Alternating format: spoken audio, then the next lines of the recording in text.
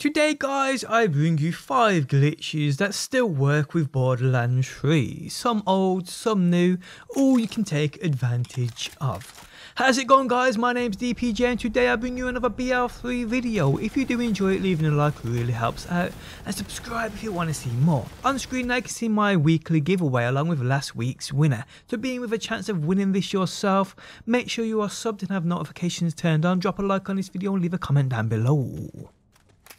Okay, so the takedown at the Marijuana Black Site patch basically removed many of the glitches we saw in game, but they didn't remove all of them. There are still a few you can take advantage of, which will surely make certain aspects of the game a lot easier for you.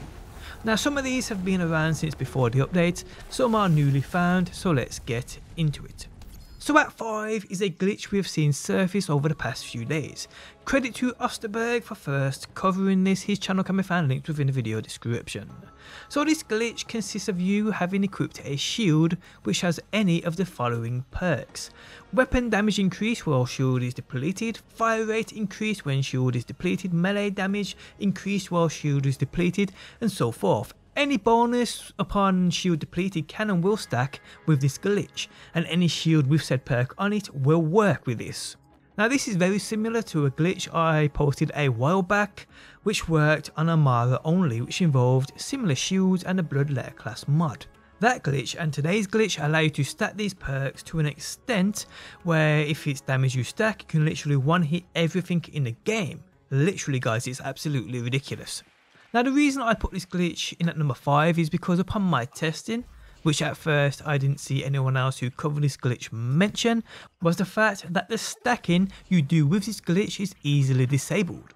So firstly, to do this glitch, make sure you find yourself a save point near a place where you can literally kill yourself by jumping off the map. Then it's just a process of literally spawning in and keep jumping off the map. This each time stacks the benefits of your shield, making certain aspects you can stack utterly brutal. If it's a 25% damage increase on shield break every time you throw yourself off the map and load back in, this will stack it and you will literally be able to one hit every boss in the game. Now how this works this way I have no idea, but it does.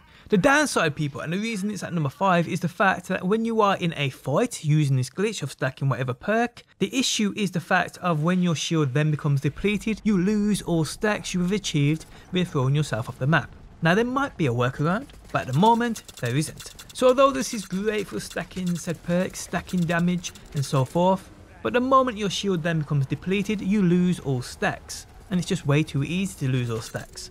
So it can, in the minds of many, make this glitch pretty pointless when taking on harder hitting foes, so keep that in mind.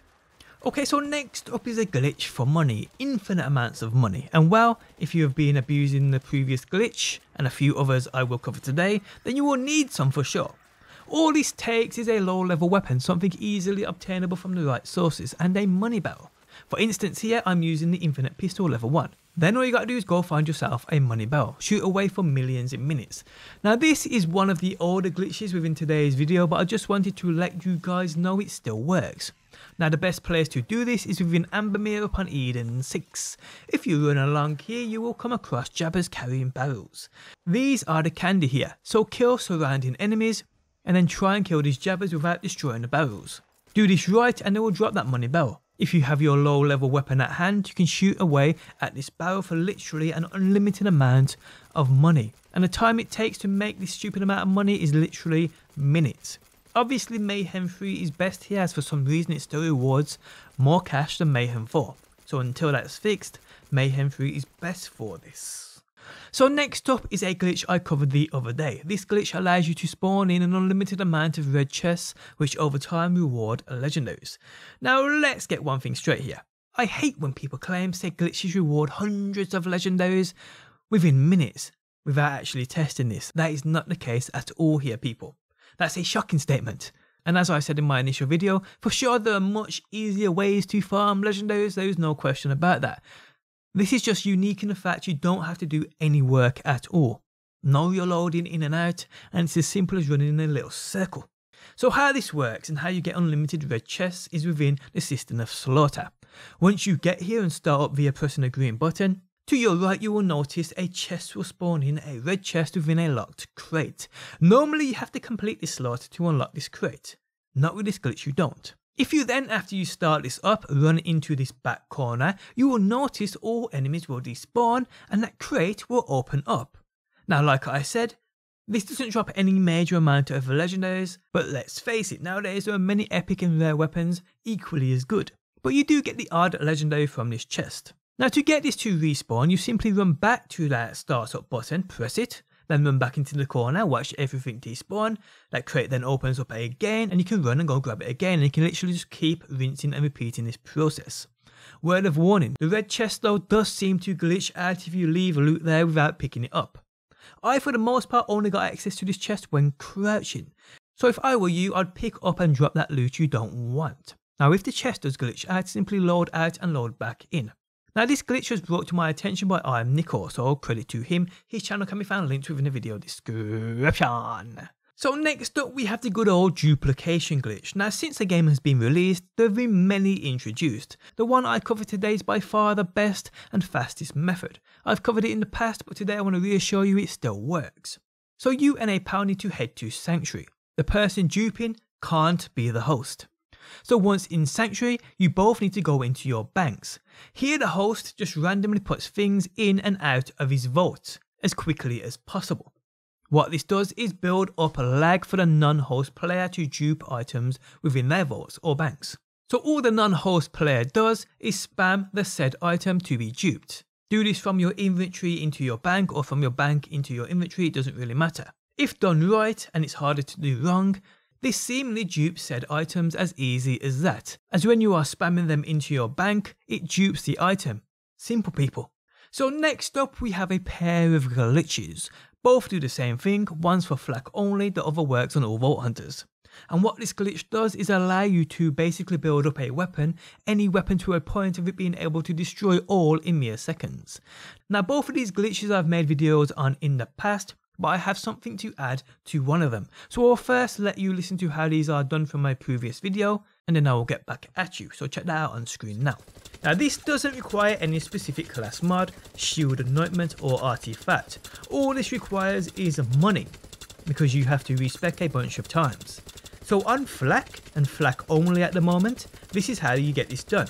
Head to Sanctuary and grab any weapon of your choice. I won't demonstrate this with Illusion's Cool as I love this thing, and it also, as we know, returns ammo back to the magazine, which is a benefit for sure. So respec using the quick change vending machine.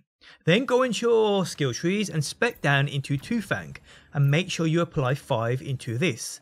What Two Fang does on a 5 spec is give you a 25% chance to fire an extra projectile. So spec down into this. Then you want to empty your weapon's clip and let it reload, just to make sure the perk has indeed activated itself. Then you want to respec again. After you've respec, again spec into that Two Fangs perk. And then it's all about a rinse and repeat process. Just basically keep doing this with your weapon of choice, and each time you respec, you seemingly gain an additional projectile. And this stacks literally for as long as you want to sit here doing this. So the process: respec, spec 5 into Two Fangs, empty your weapon's clip, let it reload, respec, spec 5 into Two Fangs, empty your weapon's clip, let it reload, rinse and repeat. And like I said, you can do this for an unlimited amount of times. A few rules though. You can't quit to the main menu as you lose the stack, but you can fast travel around and even die. It works as far as my testings went on one weapon at a time, and once you've achieved the number of extra projectiles you think is necessary, you can go ahead and rebuild your setup. Doing this for a little over 5 minutes, you can see the effects it had on Illusion's Cool. The thing just absolutely melts. This is Mayhem 4, by the way. Again, after 5 minutes of doing this, imagine what it would be like if you sat there for 20 minutes. Absolutely ridiculous. So yeah guys, this is literally a way to kill everything the game offers in mere seconds.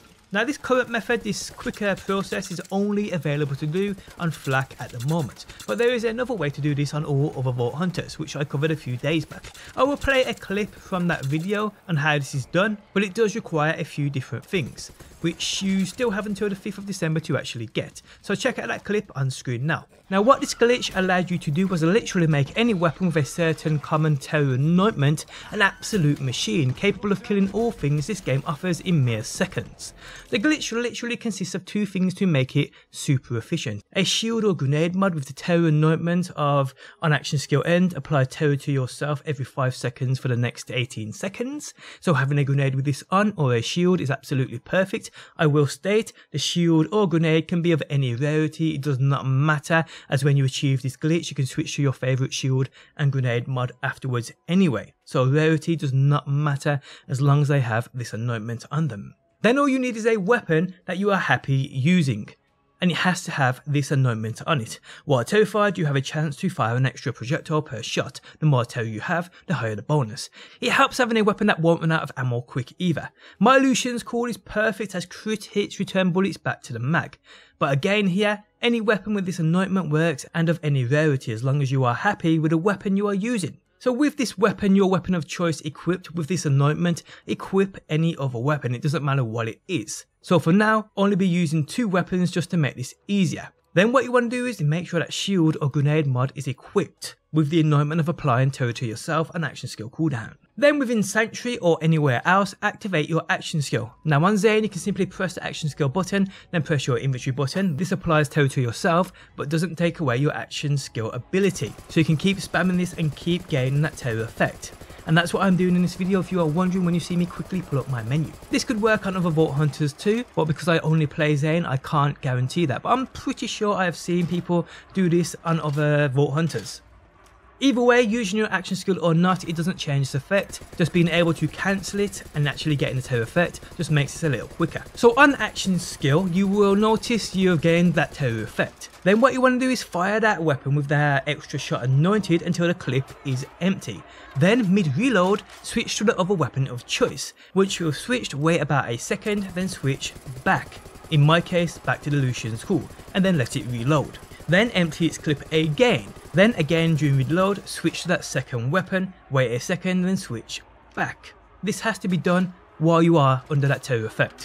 What this does is stack extra projectiles, meaning the more you do this, the more projectiles you actually fire. And the crazy thing about this is, people, even when the terror effect has vanished, you keep the extra projectiles per shot. Me doing this for a little over 2 minutes, I gained so many extra projectiles on my Lucian's Call, it was absolutely crazy. And you can see the effects this has on that test dummy. So as you saw, those glitches theoretically can be abused until you can literally be firing 1,000 shots per single shot. If that's what you want to do, that's up to you. Can't guarantee it won't crash your game though. Now a few things I have learned with the terror version of this glitch. If you have both the shield and the grenade mod, which apply terror to yourself upon the action skill end, it seems to actually double up on the progress of applying the weapon's anointed perk of firing an extra projectile. So it basically allows you to do this glitch, apply this glitch even quicker. It's like it's doubling the effect and basically stacking. Another thing I have learned also with this terror version of the glitch is the fact that applying this to a weapon, doing this glitch and allowing it, so to speak, on Lucian's Call to fire 50 shots per single shot, then dropping a weapon on the floor and having a teammate pick it up, it keeps the effect of having all those extra projectiles, which is just utterly crazy, people, and I have no idea how this works. So if you want to take on Walton with a pal or a team of pals, a team of 3, you could theoretically do this glitch for all players. So keep that in mind, people. So yeah guys, those were 5 glitches, well theoretically 6 glitches, but hey, 2 are the same thing. But yeah, those guys are 5 glitches that still work in game now, so take advantage of them while you can. Some of these have been around for a while, and if Gearbox do plan on nerfing them, that's been something on their to-do list for quite some time, so like I said, take advantage of them while you can. But on that note, we have come to the end of the video. If you guys enjoyed it, leaving a like really helps me out. If you're new around here and want to see daily Borderlands videos, be sure to subscribe. And if you never want to miss a video I upload, you can turn notifications on by hitting that bell button. But guys, thanks as always for stopping by. Hopefully you enjoyed the video, and hopefully I will see you on that next one.